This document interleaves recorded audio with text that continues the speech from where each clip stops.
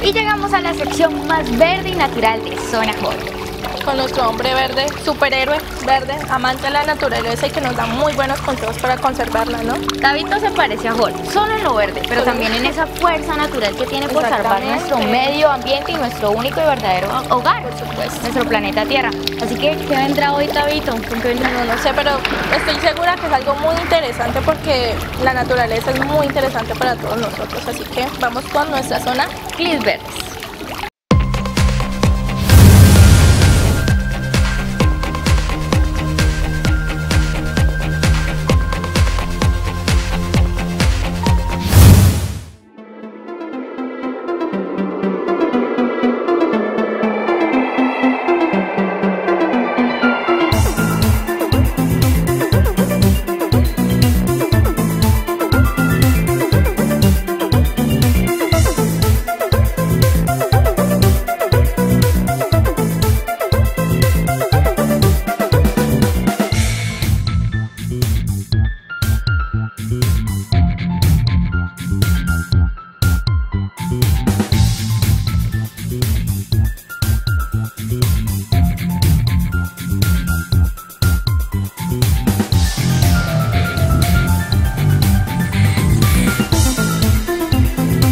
Damos inicio a la sección del medio ambiente. Bienvenidos una vez más a Clis Verdes.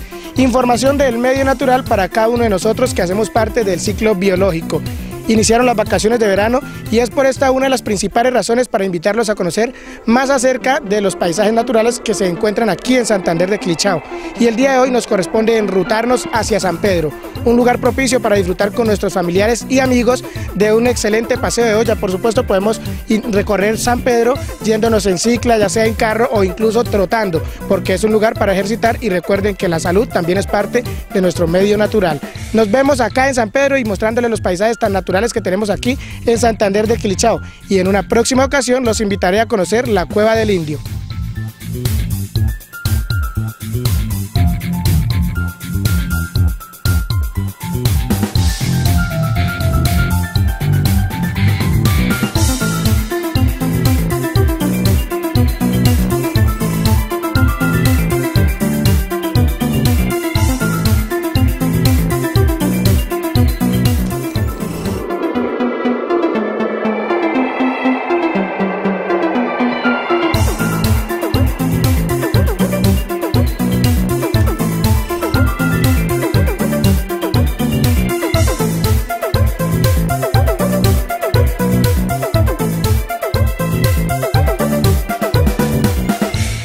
Esto es lo que pasa cuando hay personas que no tienen conciencia de lo que hacen y el daño tan grave que le están causando a los ecosistemas.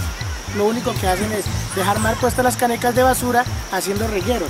Pero nosotros, como estamos aquí para corregir esos errores que tenemos todos los seres humanos, pues vamos a ayudar a recoger la basura y a ser parte de la solución.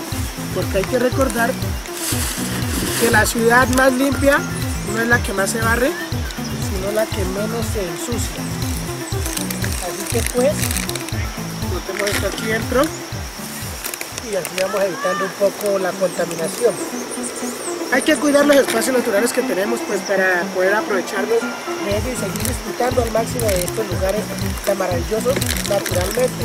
Y sobre todo si están aquí en Santander de Quilichao y que los demás, nuestras futuras generaciones, también las aprovechen y puedan disfrutar de ellas así como nosotros hoy en día lo hacemos. Después de haber realizado el ascenso por las carreteras de San Pedro, hemos llegado al lugar turístico por naturaleza. Y en este momento nos encontramos en el puente arquitectónico de Guadua, que se encuentra a mis espaldas. Cabe recordarles que si van a hacer el ascenso en bicicleta, lo mejor es que se vengan con ropa cómoda, bien deportivos, para que puedan disfrutar de los paisajes que aquí se presentan. Y también recordarles que si van a traer comestibles o si van a hacer paseo de olla, las basuras depositémoslas en los lugares que son. No los dejemos a orillas del río porque podemos contaminar los ecosistemas que aquí se encuentran.